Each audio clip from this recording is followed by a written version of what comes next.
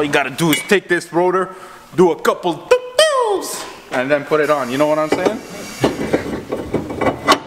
There is no torque for this rotor because you just slide it in like that. What do you say?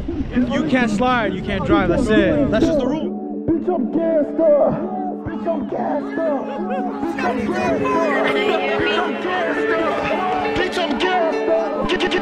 Gassed up. Bitch, I'm gassed up. What? Bitch, I'm gassed up. What? Bitch, I'm gassed up. What? Bitch, I'm gassed up. Bitch, I'm gassed up. What? Bitch, I'm gassed up. Bitch, I'm gassed up. You can't drive. Rum, rum, rum, I'm an idiot. Rum, rum, rum.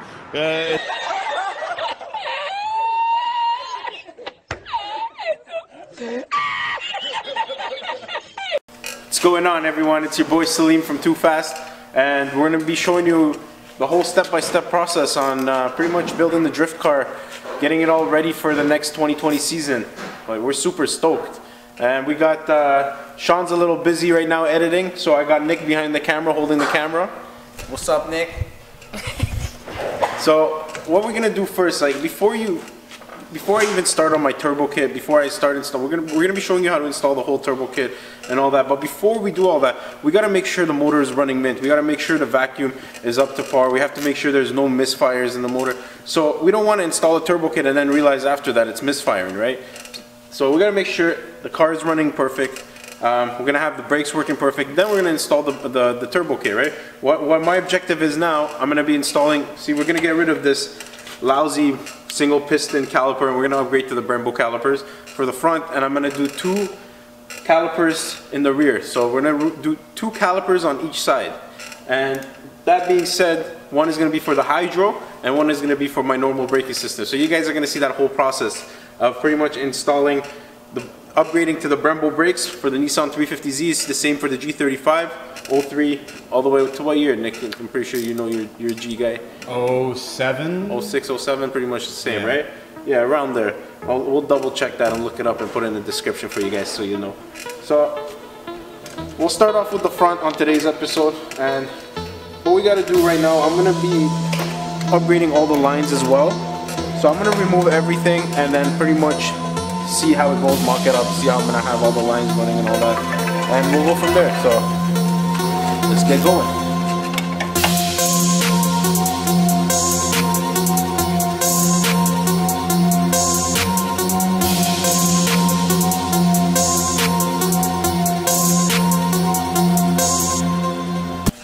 Loosen these 2 bolts right here, and that's pretty much gonna release the caliper from the actual cradle itself.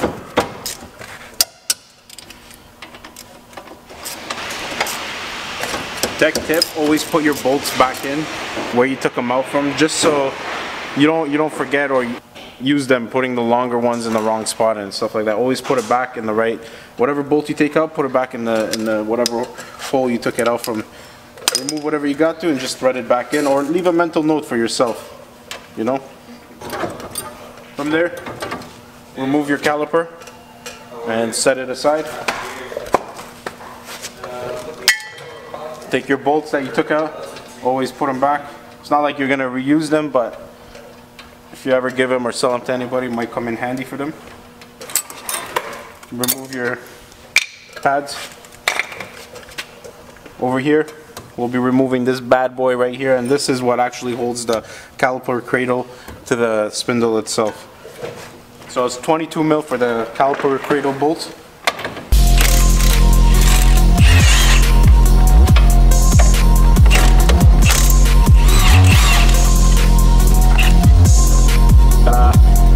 Remove this bad boy right here.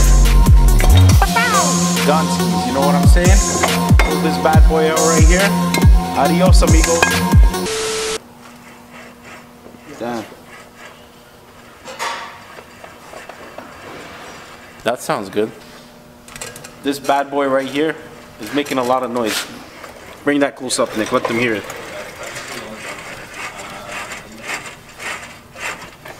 It's not supposed to be making that sound. What we're going to be unbolting is the hub from the knuckle. 4 bolts in the back. At this point, it's very easy. Better do it now than do it later when it gets worse, you know.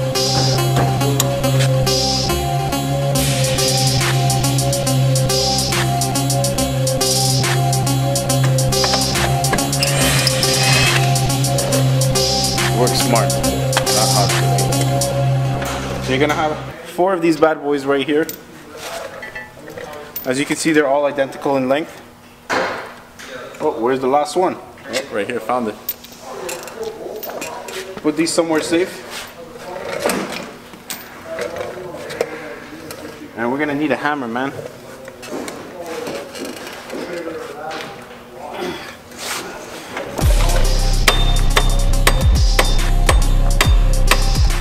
Holy shit, that's seized.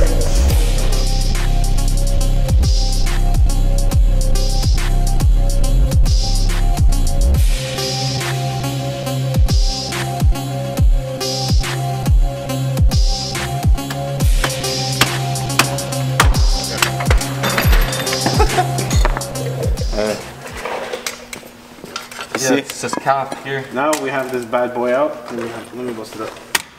Oh, don't get Tony hit in the face. A wire wheel this? Oh look, I found a piece of tire. Must have been from the last track day. It's Corona time. Hey, it's Corona time right now. Always stay sanitary, guys.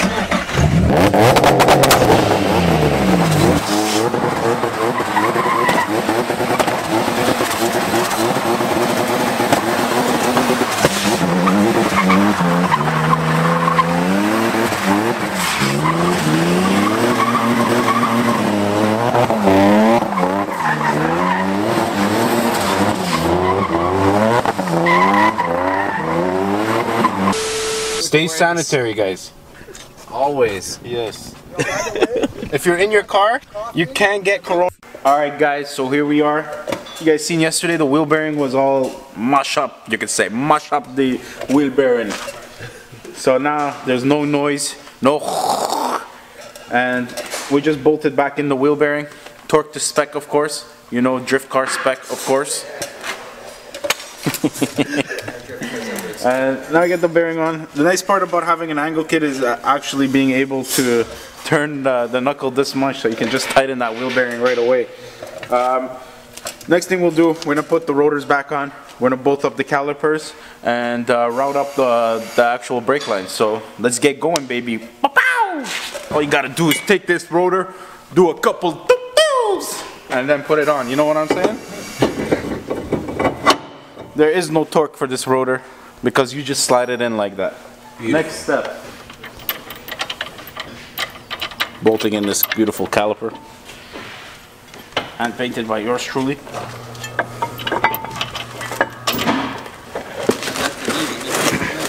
I know I was gonna send it to our body shop, but I'm very excited to start drifting. So what we're doing right now, we're bolting in the caliper. It's just 2 bolts in the back of these Brembo calipers, very simple. But don't be fooled. You have to make sure you install the brake pads properly. You got to make sure all the pins are lubed and in properly, and obviously fastened properly, which is the most important part, right? It's not just bolting in the two bolts for the caliper carrier. You got to make sure everything is moving freely, right? You don't want your brake pads to seize to your rotor at any given point. And we're going to show you all that.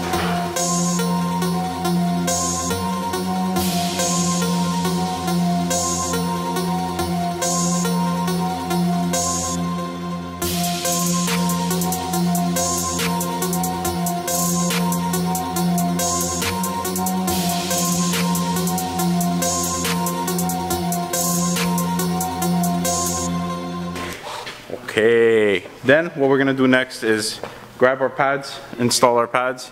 We'll show you guys that very shortly.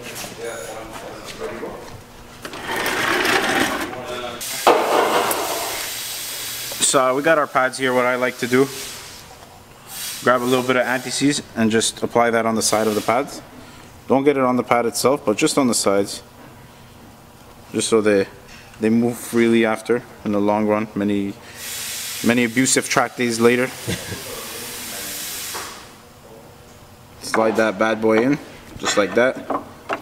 It's a beautiful scene. Pull out this bad boy here. Grab your handy dandy anti-seize just on the sides a little bit right there.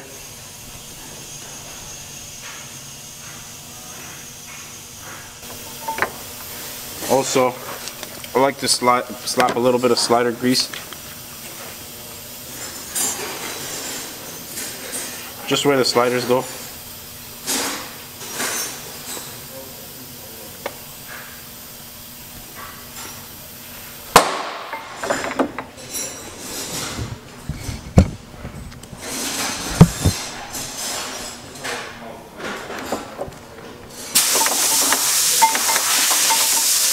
Grab your beautiful sliders. Unfortunately, my pads didn't come with new sliders, so I gotta use the old ones. I like to put a little bit of lube, you know, spread that around just like that. Slider grease. Always gotta lubricate things, keep them lubricated.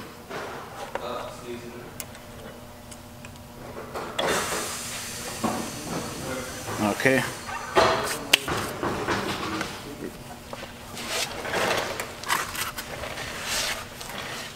You got the shims. Slap that. That one goes like this, and then the other one will slide right into there, just like that. Lubricate the second pin.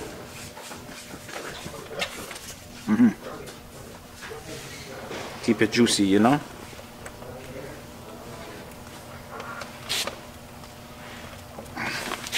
So this is what you do. You grab that shim right there. This piece here is supposed to see just like that, and then you push down here so it can move freely, and boom, easy as 1, 2, 3, baby, you and me. Now what do you got in there on these slider pins? Some of them have them, some of them don't. Fortunately for me, these ones have cotter pins that will just slide into the slider, and you don't have to worry about them ever coming loose. That's the first cotter pin.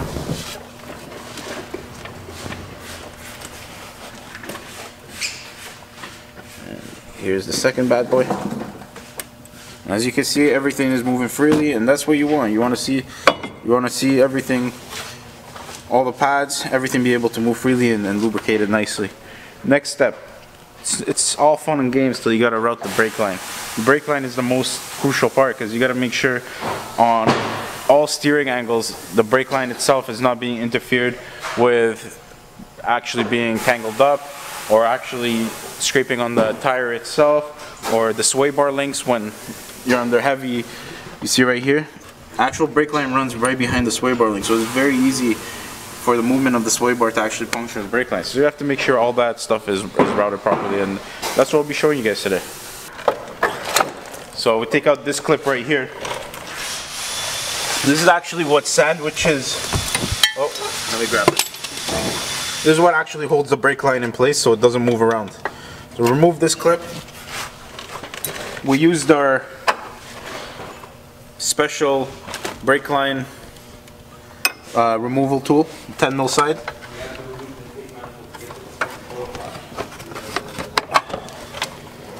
That way we just disconnect this beautiful brake line. We have our Stop Tech braided lines ready to go in.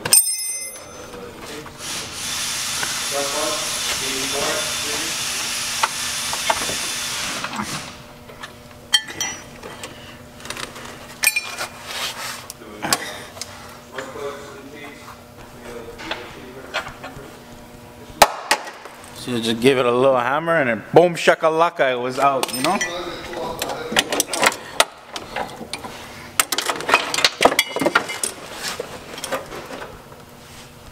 So this is the OEM line right here. These rubber lines, they tend to expand when the actual brake fluid gets very hot. Not just that, over years they deteriorate and crack. You know, when that happens, you don't want to keep nothing old in the car. Replace it, run the stainless lines. They won't expand when the fluid gets super hot. They last a lot longer than your average brake lines. And especially when you're going to be putting a lot of abuse on the car, you don't want to be putting on old OEM products. Better to just replace it. One shot. Boom. Adios amigo. Get the new one. And say a new blessing to the new one. So got this part here. This part goes right through the OEM bracket there, and as you can see here, clips right through, and then you have it. So we'll do that right there.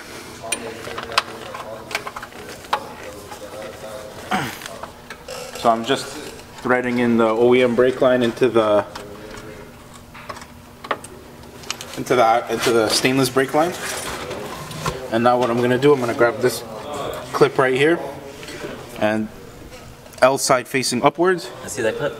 Yep, this clip right here, L side going upwards. You see it'll sandwich right in. Let's put that in.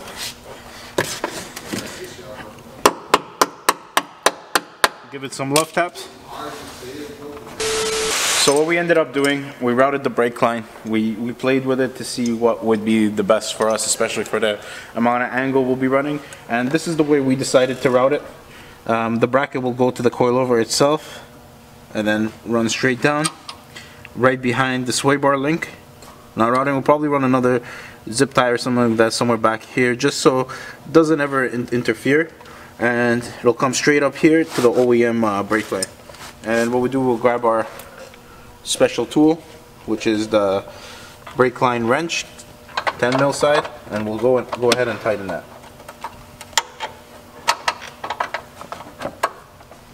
Okay, so that's good. Here we'll tighten. So there's 2 crush washers, one on the front, one on the back. Make sure you got both in there. We'll go ahead and tighten that.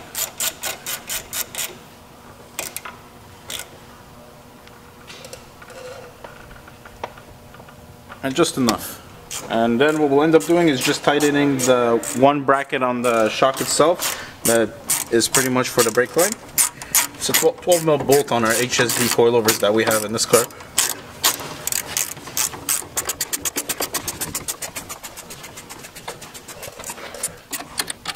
There you go.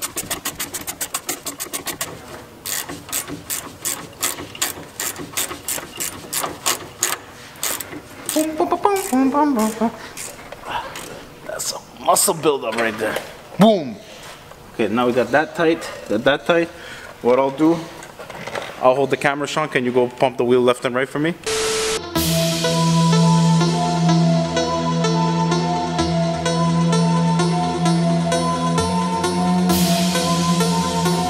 Perfect. Thank you, senor. Hey, you're welcome, senor. Aha. Alright guys, this concludes our episode on installing the front big brakes in your Nissan 350Z drift car. The Brembos are done on the fronts here. We're gonna do finish up the other side, but you guys already get the point on how to do the install. We're gonna show you guys the rear. The rear is a whole nother animal. We're gonna run the dual caliper rear brake setup. That being said, we're using the FDF bracket, so we're running 2 Brembo brakes in the rear calipers. One of them is going to be for the actual OEM all 4 braking system. So a lot of guys delete the rear calipers to run their hydro or even run an inline to use the one caliper in the back. But we're gonna have two different calipers, one for actual braking and one for rear tire locking, rear actual rim locking. So stay tuned for that. It's gonna be a lot of action and a lot of y'all already know.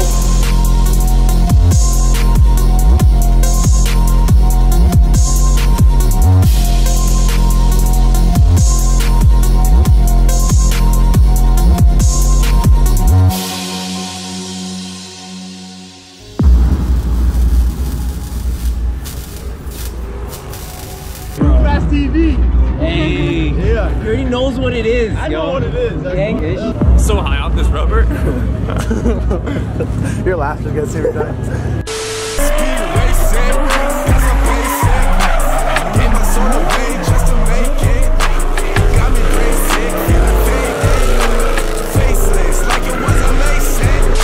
You can't slide. You can't drive. It is what it is.